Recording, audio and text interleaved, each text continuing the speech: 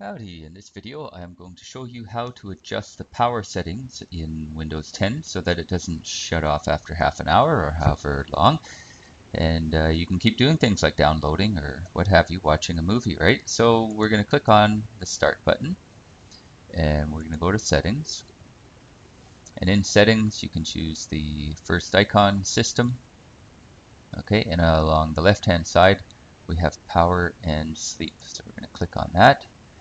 And then you'll have your choices here. So, when plugged in, turn off after, this is for the screen, 10 minutes. If you don't like that to happen, we can scroll down to the bottom and choose never.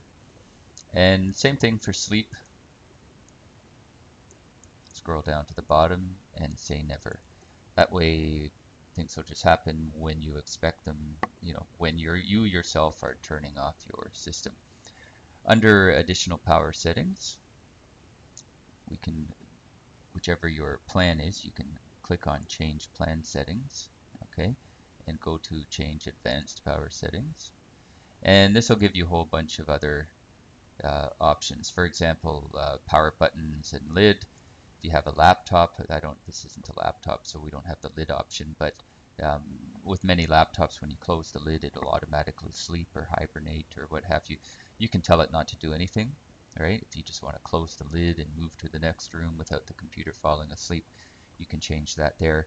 And here, you can make sure that, when you press your power button, if you want it to shut down, it's actually shutting down instead of going to sleep or hibernating or whatever, right? So, and of course, there's all these other options in here that you can fiddle. For example, hard disk, you can have your hard disk turn off after so many minutes, or if you want, just bring it down to never, right? And click OK, and things will just keep spinning until you tell them not to. Hopefully you found this useful. Thanks for watching.